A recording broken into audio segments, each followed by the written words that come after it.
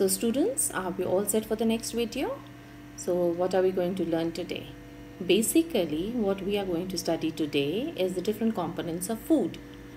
Now, we have studied earlier also that food is very important for us, for our survival, because it gives us energy, it keeps our body fit and healthy, and it also saves us from all the diseases.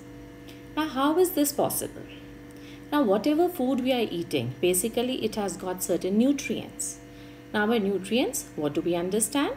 So, basically we understand that the nutrients are those components of the food which are very important for our different activities, for giving us energy, for growth and repair of the body.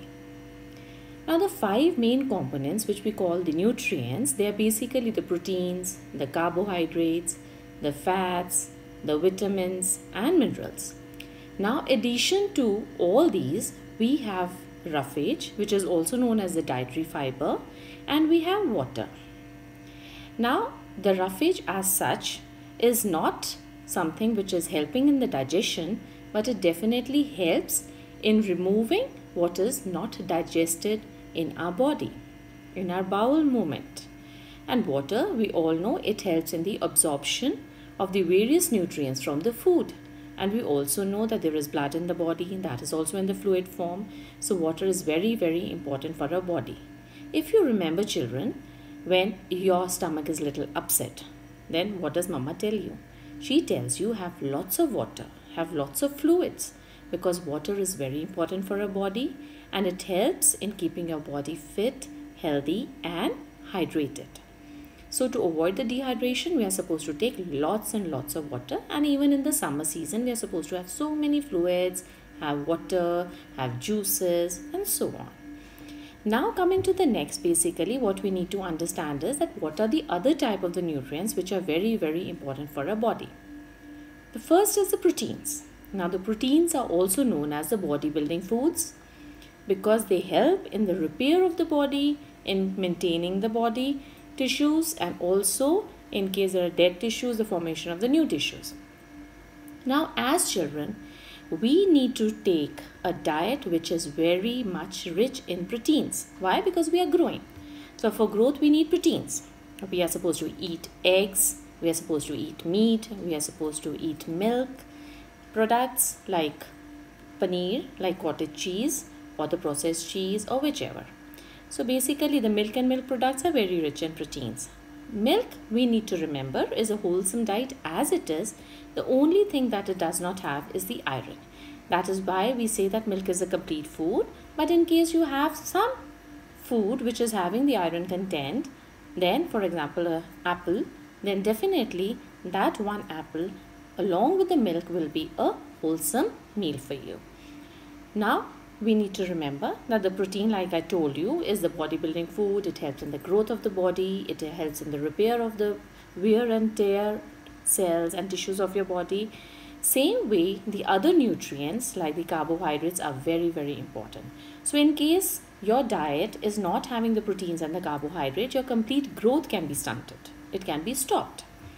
Same way, now we need to remember that the carbohydrates and fats are known as the energy giving foods. Why? Because they give us lots and lots of energy.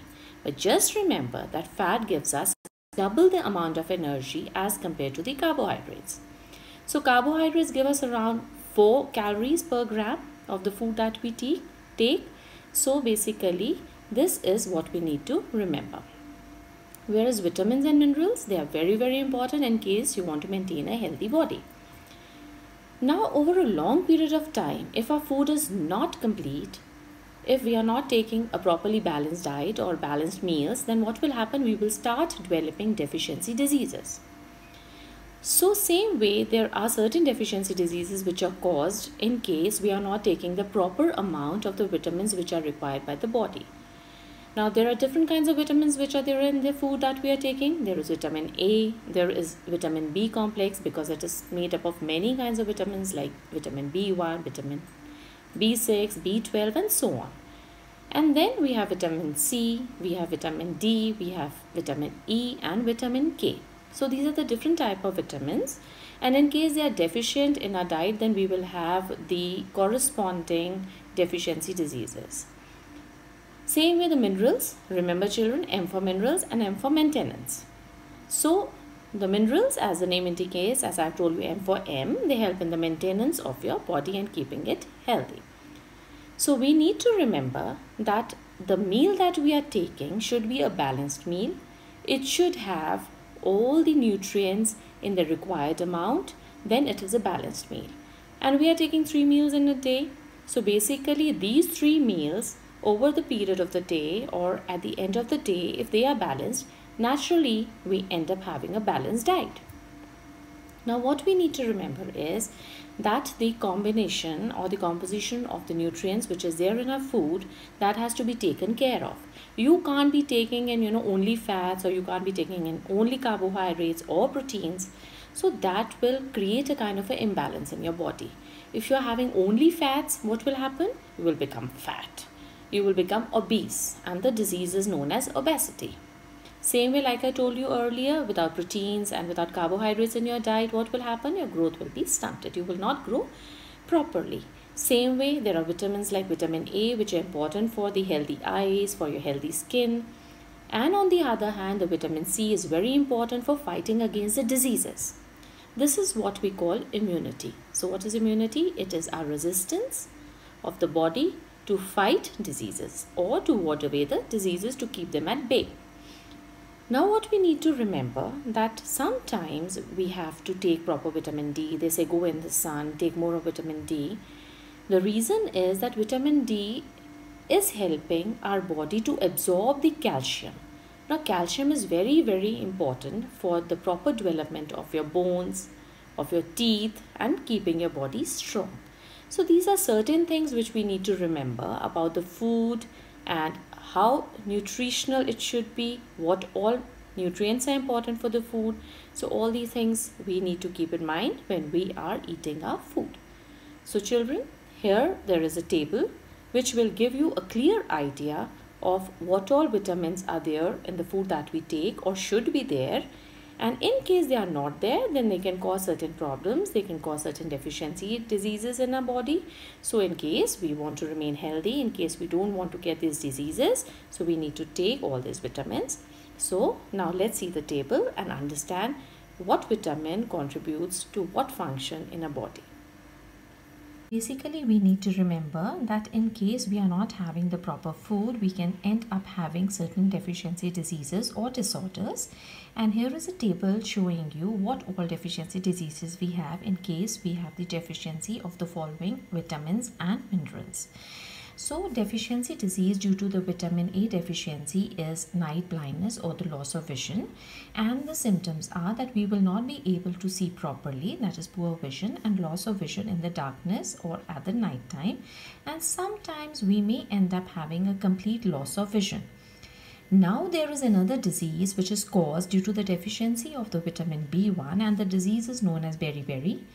The symptoms of this disease are that our muscles, they become weak and we have got very little energy to do work.